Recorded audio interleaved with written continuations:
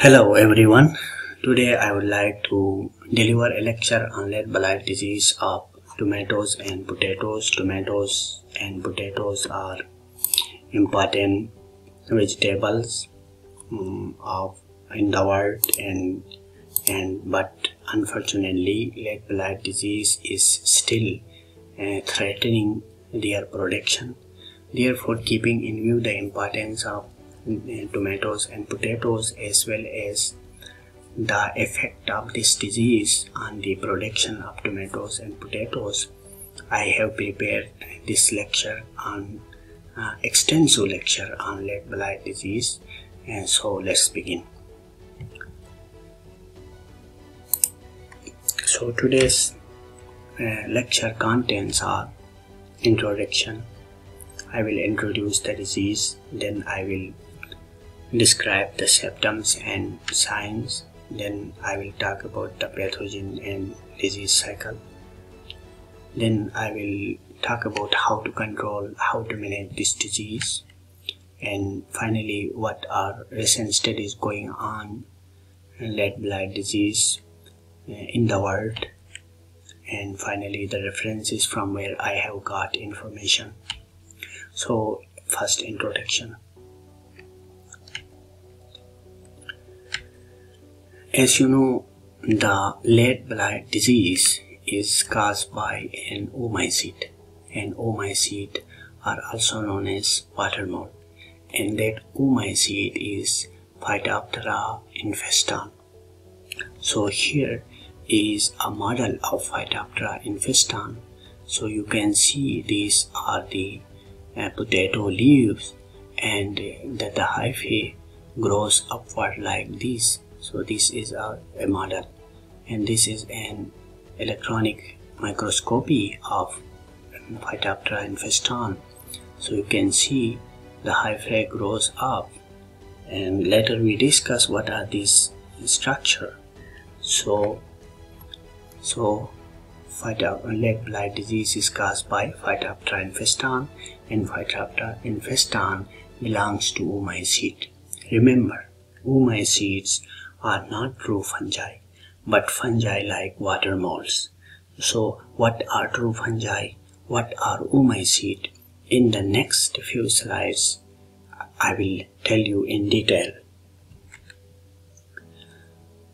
Phytophthora infestans are lead blight disease, or Phytophthora infestans host on which Phytophthora infestans feeds are tomato and potato, while hosts like Solanum dulcamara and Solanum saccharides, bittersweet and hairy nightshades, even petunia, the ornamental plant, is infected by Phytophthora infestans. You know, Phytophthora infestans is a species name, but Phytophthora infestans had different strains, and those strains we call clonal lineages. Clonal lineages like B24 is another lineage or strain, B23 is another lineage or strain. So different lineages. What these clonal lineages do? Because several clonal lineages affect both tomato and potatoes, but some lineages are specific to one host or the other. So you have to remember this. So yes, you know, lead blight disease was a major culprit in 1840 European, 1845, 1852 Irish, and 1846 Highland potato famines. So I have told you in this slide that oomycete are not true fungi. So what is major difference between true fungi and oomycete? In this table we will discuss this in detail. Oomycetes form oospores, fungi form zoospore, ascospore and basidiospore. This is first difference. The second difference, oomycetes vegetative nuclear state is diploid, while the fungi vegetative nuclear state is haploid or dikaryotic. Dikaryotic mean the hyphae don't fuse. the nuclei don't fuse, they are in the same hyphae. But the most important difference is cell wall component. The cell wall component of oomycetes are made of cellulose and beta-D-glucan. But the cell wall of fungi or true fungi, we call them true fungi, is made up of chitin. So this is major difference. The other major difference is oomycete move by zoospores, but the zoospores are biflagellated. Biflagellated means they have two flagella. In fungi, they rarely produce flagella, but if they produce flagella, they have one flagella. Whether the flagella is posterior, whether it is like whiplash, but one flagella. So the other importance, mitochondria here, oomycete, tubular cristae, and in fungi is flattened cristae. But zoospore is very important in oomycete to discriminate oomycete from fungi, like here. So this is a zoospore of oomycetes. So you can see there are two flagella. One flagellum is tinsel flagellum, and the other flagellum is whiplash flagellum. This is whiplash flagellum, this is tinsel, and this arrow shows the movement of zoospore. So these are major differences between oomycetes and fungi. So now you have understood that lead blight disease or lead blight disease pathogen Phytophthora infestans is an oomycete, but not fungi. So lead blight disease was first described by M.J. Berkeley. And M.J. Berkeley, this guy is M.J. Berkeley. But that lead blight disease is caused by Phytophthora infestans, but not by the result of spontaneous generation. And that statement was said by this guy, and this is Antoine Devery. He rejected spontaneous generation because researchers or people at that time believe that this disease, lead blight disease, is because of spontaneous generation from the decaying vegetation. But the scientist Antoine Devery rejected and said no, it is not because of spontaneous generation, but because of oomycete, and that oomycete is Phytophthora infestans.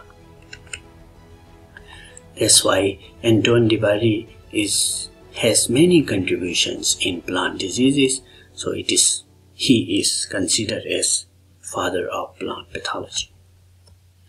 So I have already talked about this. Phytophthora infestans is a species, and within the species there are strains, and those strains are called clonal lineages.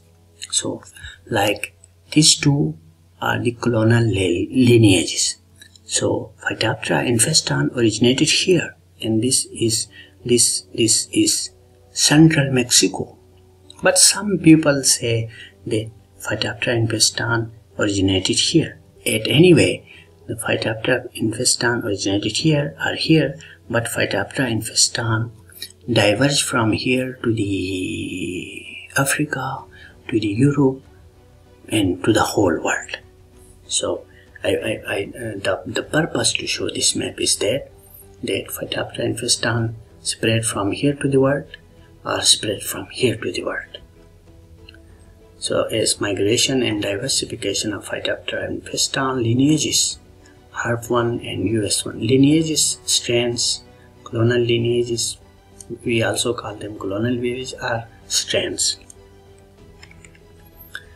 So as Phytophthora infestans is causing lead blight disease, and lead blight disease has contributed a lot in Great Irish Famine, Ireland in 1845 to 52, 1 million to starve to death and force another 2 million to immigrate because of lead blight disease.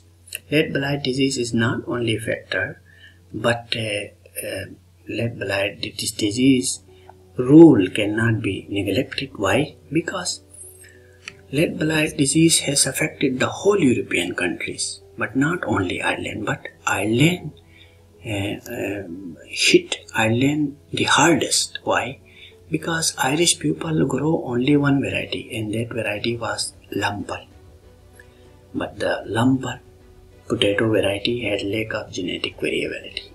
So the lumper had lack of genetic variability, so the lead blight disease has destroyed the whole potatoes in Ireland and caused great Irish famine, 1 billion to starve to death and 2 million to immigrate. As I have told you, some scientists say that central Mexico is center of origin of the disease, while some say that no, central Mexico is not center of origin, Andes is the origin. Why? Because they say that Andes is origin because the origin of potatoes is Andes. Central Mexico is in North America, Andes mountains are in South America. So as you can see, this is an illustration of Irish famine, and these are the Andes mountains. And some researchers think that because potatoes are originated here, so maybe lead blight has also originated here, because both lead blight disease and potatoes have co-evolved with each other. Some scientists think like that.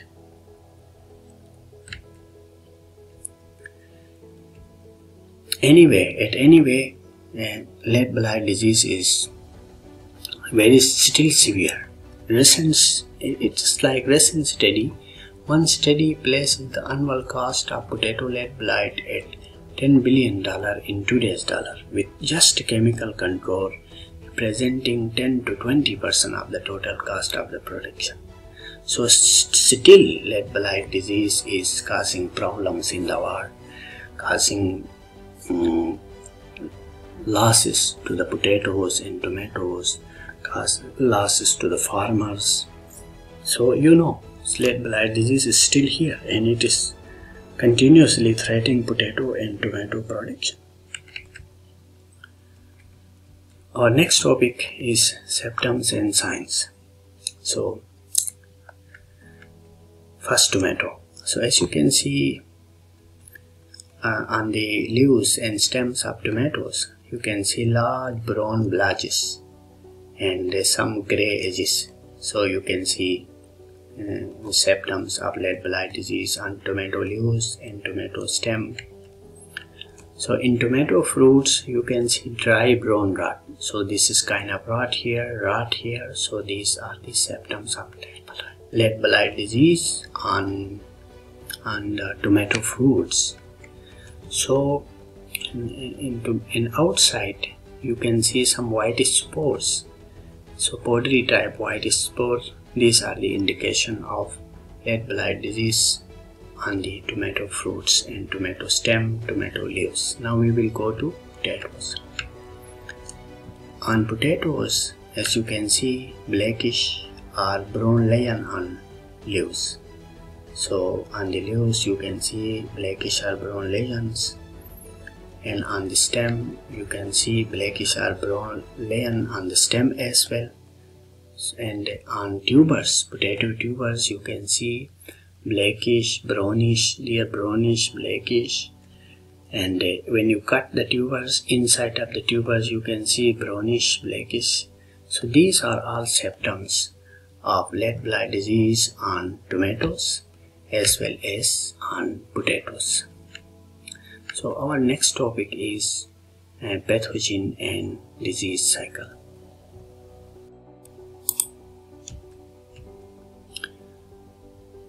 So Phytophthora infestans was first named Botrytis infestans.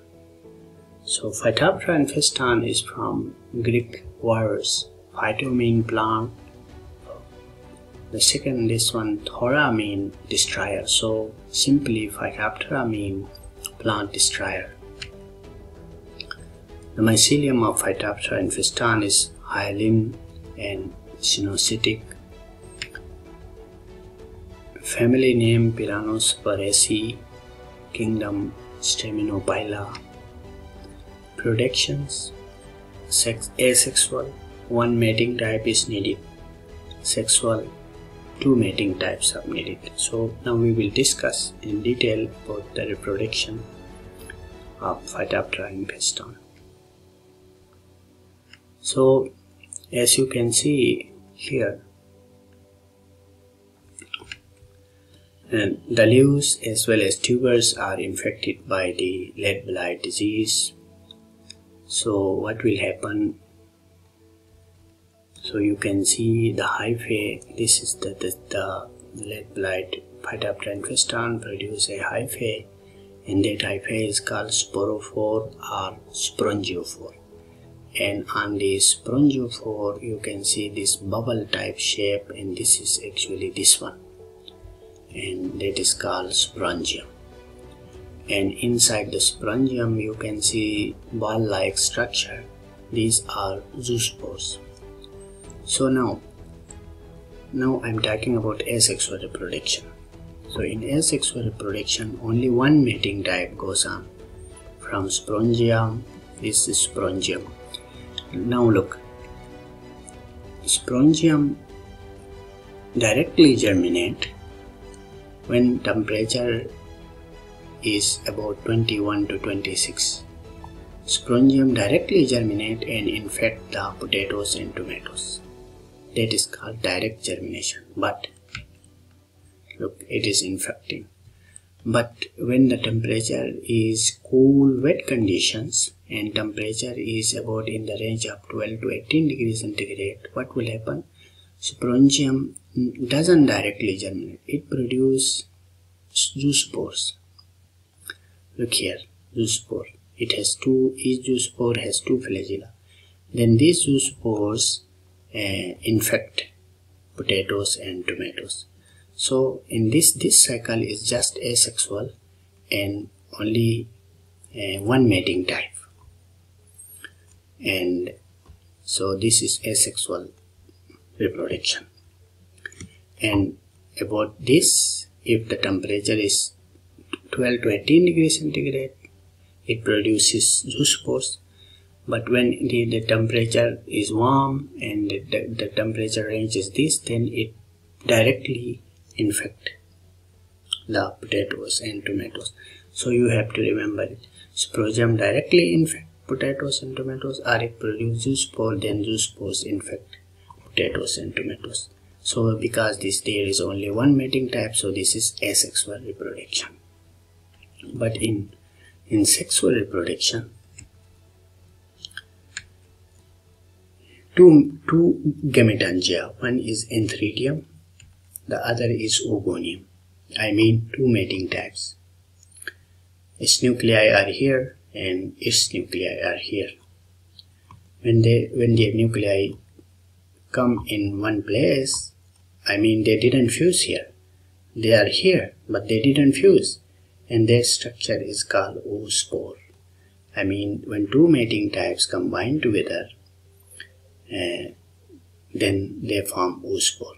And then oospore is a very hard structure. It survives under harsh environment for a very long time. So oospore is a special survival structure.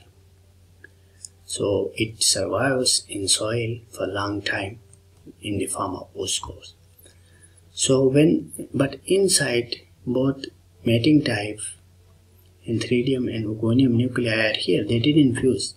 When they fuse, that is called karyogamy. When karyogamy, when they fuse, but still oospore, but the nuclei become one, because NN, when the NN combine, it become now 2N. You can see here. So this is also oospore. So when the two nuclei combine, it is called karyogamy. And what does this oospore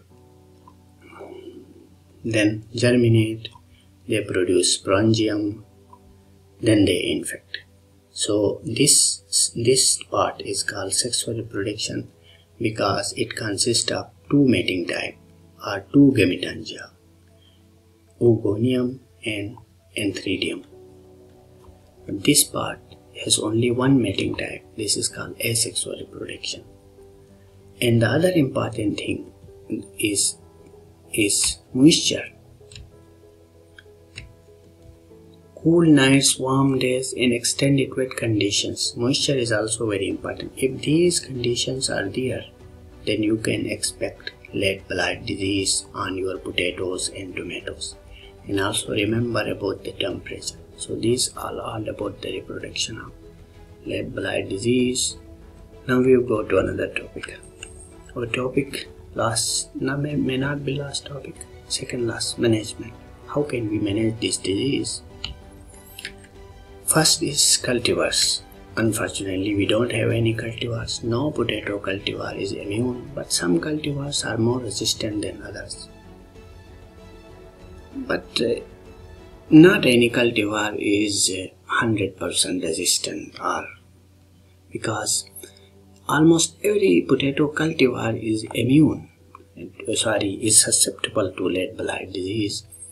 But because of environmental condition, the pathogen cannot establish itself, and maybe that's why it seems that cultivars are resistant. But the truly is that nowadays no cultivar is fully resistant against the lead blight disease. Maybe some transgenic cultivars may be resistant, but look here. European variety Pent Landel bearing R1 gene resistant 1, resistant 2, resistant 3 genes, it seemed to be immune to lead blight when released in 1961, but resistance broke down in 1967. So from 61 to 67, just within 6 years, it resistant broke down. So this is the situation. So we can manage this disease by potato cultivar, resistant potato cultivar, but we don't have any resistant potato cultivars. The other we can manage these culture practices. I suggest these culture practices because by these culture practices we can change the environmental conditions for the lead blight disease, and lead blight disease infection can be minimized. I can't say that infection becomes zero, no, can be minimized. But I suggest culture practices like good drainage and good air environment. You need to place row to row and plant to plant spacing potatoes. You don't need to have a dense planting. Row to row, plant to plant distance should be maintained. The other is rotate potatoes with the legumes. You need to rotate the crops or other crops. Rotation is very important. And the infected tubers or any tubers that is left in the previous season should be eliminated because they are the source of infection. And volunteer plants, weeds should be completely removed. And if certified seed tuber, you should buy certified seed tubers from the companies. And hilling and tilling around the plants to remove weeds. This is also very important. And minimize the time their leaves are wet to help prevent foliar infection. It means that you don't need to give more chances to become potatoes leaves, tomato leaves become wet for longer time. You don't need. Like suppose you are applying water in the evening. What will happen? The whole night the water will remain on the leaves, and the water is, if there is water, then you can expect lead blight disease. So don't irrigate water in the evening or in the late evening, and you don't need to irrigate water every time. You need to fix a specific time. At that time you need to irrigate your potatoes and tomatoes. The second thing is excessive nitrogen fertilization should be avoided. You don't need to apply nitrogenous fertilizer because these make the plant very soft.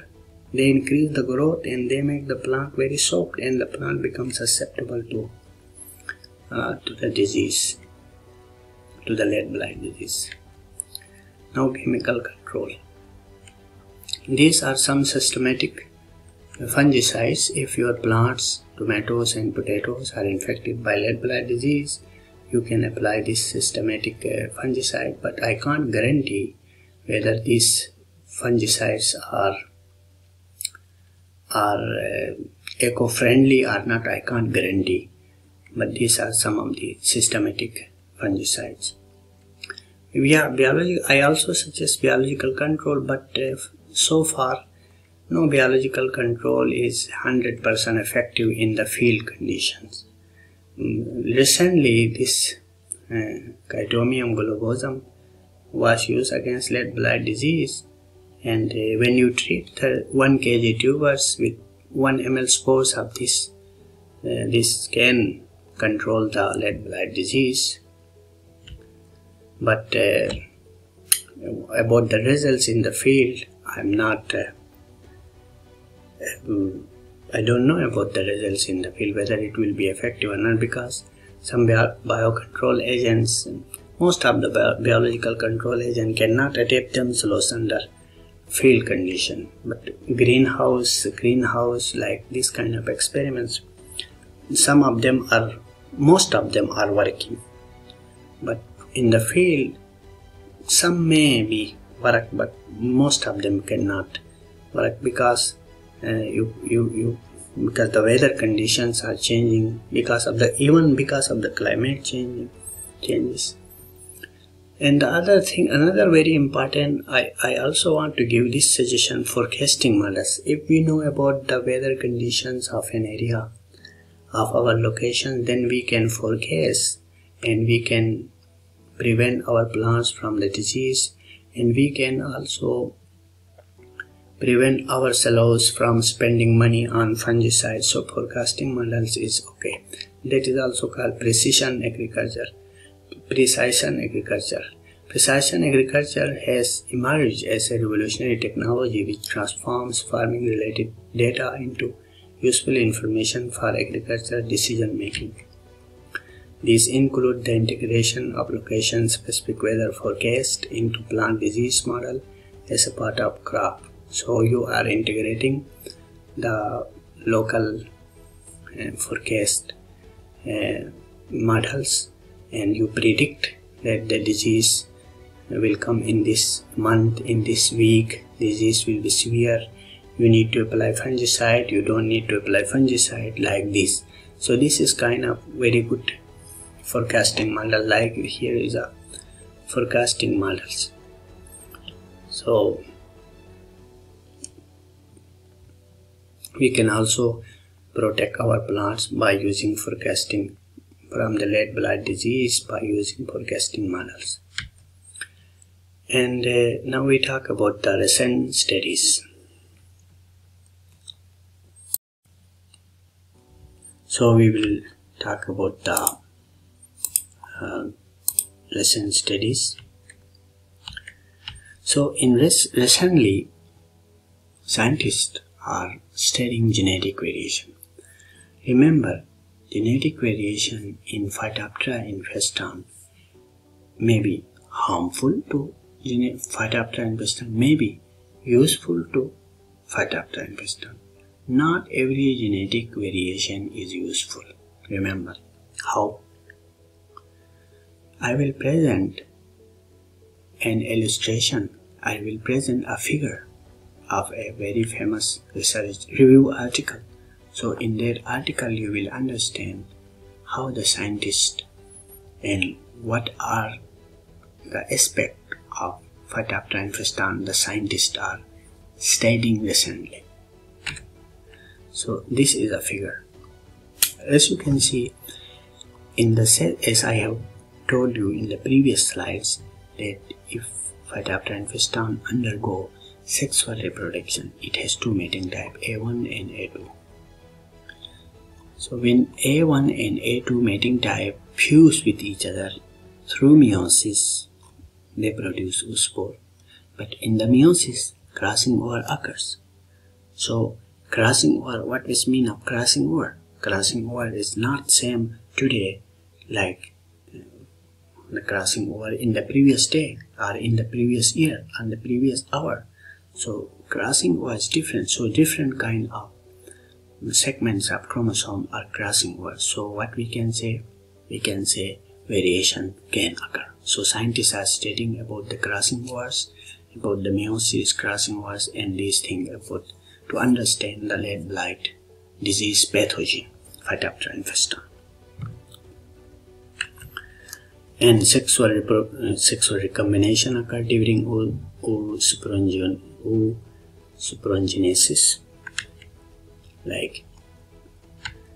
And second thing is polyploidy can occur. Polyploidy mean, Phytophthora infestans is normally 2n diploid, but sometime chromosome become double, triple, triploid, tetraploid, and this is called polyploidy. And if polyploidy occur, then of course that is also a type of genetic variation. Actually, polyploidy how occur? Polyploidy occurs from non-disjunction. Non-disjunction mean failure of sister chromatids to spread normally. If the sister chromatids are not separating normally, then what will happen? One cell will get more chromosome, the other cell will get few chromosome, or even get nothing. So in that situation, that is called polyploidy. So polyploidy is also responsible for the genetic variation. And sometimes a gene may delete, a useful gene may delete, a harmful gene may delete. If a harmful gene may delete from the lead blight Phytophthora infestans, that is good for it. If a beneficial gene is deleted from the Phytophthora infestans, beneficial to Phytophthora infestans type gene deleted, then it will be good for plant. So genetic variation may be useful, maybe scientists are studying all this. So deletion, how can deletion by intrachromosomal recombinations? Sometime within the chromosome something happen, like overlap, so a gene may delete, also variation, genetic variation occurs. The other thing is epigenetic silencing. Sometimes genes cannot produce messenger RNA. I mean, genes become inactive. They are not translated into messenger RNA and not translated into a product. So that kind of variation, and this kind of thing also create genetic variation. That is called epigenetic silencing. And sometimes a gene disrupt. How? Because of transposons. Transposons are the segments of chromosome. They jump from one chromosome to another chromosome. When they jump, sometimes they stuck between the genes and they disrupt the gene function, another gene function. And when they move from their position to another position, and then when they enter into another position, so the chromosome canopy is not like this, will not be like the same as previous one. So this is also a type of genetic variation. So scientists are studying this. And duplication, sometimes the chromatids cannot crossing over properly because of unequal crossing over. Duplication may occur, like in this figure you can see here. So that the same gene is duplicated every time. So these are cause, and scientists now are studying about the genetic variation of the Phytophthora infestans. Another thing, so this was all about the sexual genetic variation. What about asexual genetic variation? In asexual reproduction, as I have told you, one mating type, A1 or A2, one mating type is responsible. Mating type can undergo mutation. Look, or like it has mutated here. So if it is mutated, then zoospore as well as sporangia may be different. Originally it is like this, but it has undergo mutated, it becomes different. So sometime mutation occur in asexual reproduction. They also cause genetic variation. And sometime what would happen, the horizontal genetic transfer, horizontal gene transfer. Sometimes other organism also infect Phytophthora infestans, like virus, like bacteria, can also inject or infect its DNA into the Phytophthora infestans. In this way, it changed the structure of the Phytophthora infestans, and it is also a part of genetic variation. So scientists nowadays are studying deeply about the genetic variation occurring in the Phytophthora infestans. So this is a recent study. The other study is about this. As I have told you, this is Spongiophore and these are Sporongia. I have told you Sporongia infect directly, or Sporongia produce zoospores and then zoospores infect. But the question is, how zoospores detect the plant? Like zoospores cannot detect fig, cannot detect poplar tree, cannot detect me, cannot detect you, but they detect potatoes and tomatoes, and they become happy. They think, zoospore think that their host is now potato, and they infect directly. But why not us? Why not poplar? Why not fig? Actually, the question is, some sort of signals are coming from potatoes and tomatoes, susceptible potatoes and tomatoes varieties, some signals, some chemical signals. So zoospores detect those signals, and then become cyst, and then it produces germ tube, and then it produces episodium, and then it goes inside to the leaves, tubers, potatoes, tuber stems, and then it produces an astoria, and then it infect. So now scientists are studying about what chemicals zoospores detect and infect the tomatoes and potatoes. So scientists are studying like this. And the other things, how the even after infection, the Phytophthora infestans need signals from the plant, whether any barrier inside of the plant. So there are many types of barrier inside the plant. Plant surface is a barrier to pathogen. Plants, even cell wall is a barrier. Plant cell membranes is, and cell wall is a barrier. Inside of the cell wall is a barrier. Even the nucleus itself, nuclear wall is a barrier. Cytoplasm sometimes become barrier. So the pathogen has to cross all their barriers to feed on the plant. So what pathogen is doing? Pathogen produce effectors, some molecules. And if these effectors, like this yellow color, this you can see yellow color structures, you see star type, these are effectors.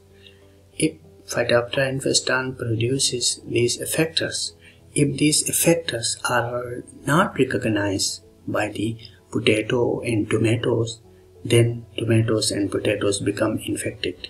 If these effectors are recognized by the potatoes and tomatoes, then they cannot be infected.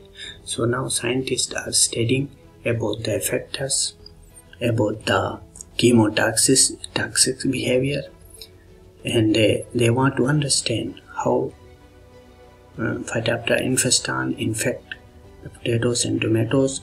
What are the chemicals by which, what are the signals and what are the chemicals by which Phytophthora infestans is attracted to tomatoes and potatoes. So scientists are now studying about this. Even they also want to understand what is astoria is doing inside, and they want to understand all these processes now. So these are all the recent studies going on in the world about the Phytophthora infestans.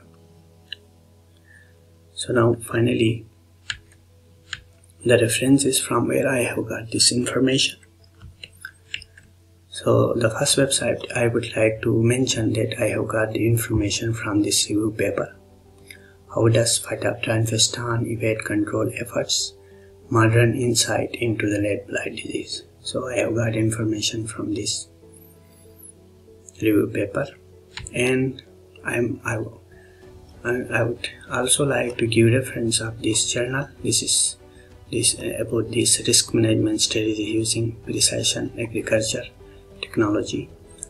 And I would also like to say thank you to this journal, to this paper, to the authors of this paper, as well as to the authors of these papers.